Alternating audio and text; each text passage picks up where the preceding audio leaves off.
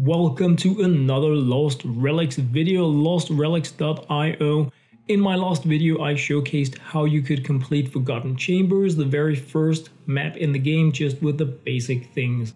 In this video we're going to be moving forward to the next map in the game, ideally played with rare or uncommon equipment. I'm just showcasing some of the different equipment that I have in the game now. The first three are uncommon blockchain items. These dropped like crazy when I started playing. Some of these items I have bought, some of them are event related, and some of them have dropped in the game. I'm going to be using uncommon equipment in this video. This can be used in Forgotten Chambers as well to just go even faster through it. We're going to bring a crude pickaxe. If you're going into the second dungeon, you should have played enough to have gotten one of those, and you probably also have a pet, so I'm going to be bringing one of those with me. As you saw in the first video, these we have barrels and statues in the game that you can smash for resources. The pet just kind of does that for you. Now, the second map is a lot tougher than the first one. Normally I play with items like the Harvest of Sorrows, the Gradient Pumpkin. We're gonna go like easy mode in on this. So we're bringing in things like gray mushrooms, apples, fish. We have a lot of these consumable items in the game that are very cheap. 6 gold, 10 gold, 20 gold. That will give you energy back or health when you are damaged. So if you're gonna go in here, be sure to bring some degree of healing with you, at least until you have learned the game. I recommend you get the walnuts, get the dried blush berries, get the honey. These are still fairly easily obtainable drops in the game, but if you can't get those, get some consumables and take them with you. Now I'm using my blockchain items because I have them. Blockchain items are items that they're not like removed, you don't lose them when you die. If you don't have those, you're gonna go to the shopkeeper and buy some uncommon things. I'm gonna showcase that as well. For now, just note that I'm bringing in apples for healing, and I want something for energy as well. Now note that the 1, 2, 3, 4 area cannot have duplicate items. So if you want to bring in more of a thing, you need to drag them down to your inventory. Then you can bring like pretty much as you want, like you can see here, 4 apples and 4 energy potions. So this is going to be like way more than what we need, but just bringing it in there. If you don't have rare or uncommon blockchain items, weapons that you can use, you can find the shopkeeper right here if it doesn't say night. If it's night, she's sleeping. You can go in on the weapons and you have a few different things that you can buy. These 2000 cost weapons are all uncommon and they deal the same damage as the uncommon blockchain items. There is also a feeble ring of regeneration. If you have this on you in the 1 or 2 or 3 or 4 slot, it will heal you 4 hit points per second, up to 700 hit points every time you're in a dungeon. But note that if you buy these weapons and if you buy this ring and you die with them equipped, or you exit the game while you're in a dungeon, you're gonna lose them. But the power is really needed.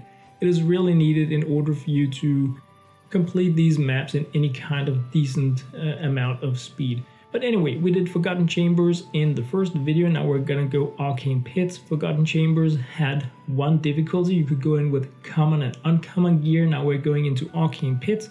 A bit of a different type of loot. It is a 2-sword difficulty, and you can bring in common, uncommon, and rare equipment. But let's go in there.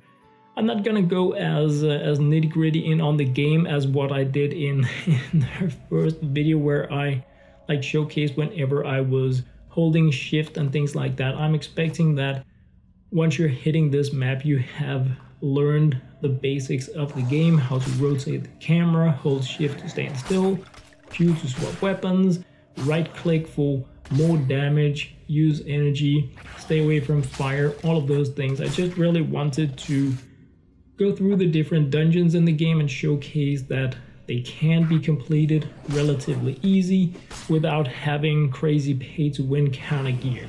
So that is like the main thought behind these getting started kind of video guides. Here we have an Ogum. The Ogum is a pretty cool creature that can actually drop a legendary item called Fragmented Ogum Claw, and we have a node here that we can mine to get different resources. What you want to see getting started is of course iron ore, because you can sell that for, it has been sold all the way up to 200 gold for one, but right now it is roughly 80 gold for one iron ore. So that's a lot of money, a lot of gold that you can make by farming these things. Once you get higher, better at mining, you will also be able to get blockchain items. Basic things though is pick up everything. Pick up everything in the game. Try to stay away from fire and try not to be chain ganked. As you can see, I ran over this area just as the fire was coming back up, and that was bad. Here I'm holding down shift so I don't go into the flames, run through and attack on the other side. You don't want to be fighting while you are standing in flames. So much pain and suffering, it's a bad idea. A lot of these vent areas will have a bit of a timer on them. Fire comes up, then you can wait, fire goes down, then you can pass over it, so try to time it. Some of them are on all the time, some of them are off all the time, so if you are low on health, like keep an eye on it and just figure out the best way to cross them, because you take fire damage when you run into it, but also damage over time afterwards. Once again, going here, hitting shift as soon as I see the fire come up so that I stop right before, and then I run through. Here we have an elite down there shooting fire at us. This is a must kill opponent. Ranged, crazy damage over time because it sets you on fire. So you want to get that one gone like as soon as, like just kill it as like your number one foe. Get it down, get it down. Alright, we have another mining ore over here.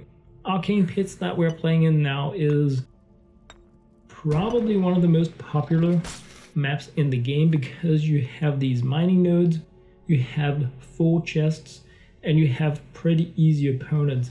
So once you get rare items, the walnuts and stuff like that I showed you guys in my inventory, once you have that for healing these blockchain items, the walnuts, the honey, the dried blush berries, they will give you energy and health when you use them 2 times per map. And unlike these potions and fish and apples, they're not gone when you have used them, so you can use them over and over and over again. Alright, first chest. So another thing I wanted to touch in regards to completing maps. What does it mean to complete a map? I only did 3 chests. I'm going out. The goal is to survive. Win the game, take your loot out with you. Don't go back through fire to find a tricky opponent to possibly die and lose your items, use your experience gained, lose your gold. For me, when I reach the exit, I leave the dungeon. I never ever go back. Some only want to be doing 100% completions, because every time you take down an opponent you have a chance to get good gear. I don't do that. When I see the exit, I go out, secure my loot. We're just going down to the Royal Emporium now, just to show you guys like pricing for, yeah, we didn't really need the apples and stuff like that, but if you go in here and you hit like the consumables tab, you can see different potions, different types of food, fish, stuff like that you can buy. Like you can see 6 gold for an apple, a lot of healing, discreet health potions, so many things down here that you can buy for very little gold that will keep you safe, like allow you invisibility potion, get out of a tricky situation. So a lot of things that you can look into here. So that was what I had to share in this video, guys. I hope you enjoyed. Hopefully gonna be covering all the different dungeons one at a time with relatively low tier gear. Put it down there in the comments what you would like to see in following videos. As always, thank you very much for watching. I absolutely love you guys.